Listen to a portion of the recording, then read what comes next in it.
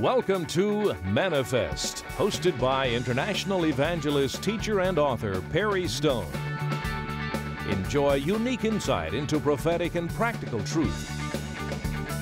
It's time to feast on fresh manna, so get ready to be blessed and encouraged. And now, here is your host and teacher, Perry Stone. Today, I'm standing on property that I believe is a portal and an opening into the presence of God. And I'm going to have to explain that to you today on the Manifest telecast. I am on what's called the OCI property right here in Cleveland, Tennessee, the headquarters of Voice of Evangelism and OCI Ministry. Now, this property was developed to help build the OCI gathering place. Many of you already know about that.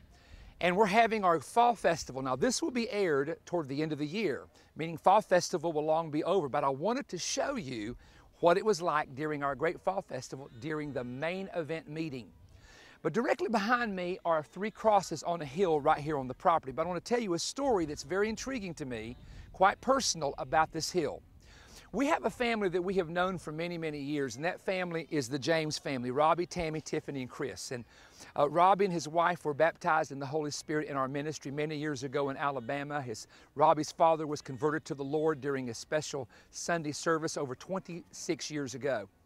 But I want to tell you what happened. About a year and 3 months ago, when this property was in the very early stages of being developed, Tammy had a dream that was so real of her grandfather, who has gone to be with the Lord, standing right here on this spot. And he looked at her as in the dream she was at the base of the hill looking up at him, and he said, "Tammy, this is your inheritance."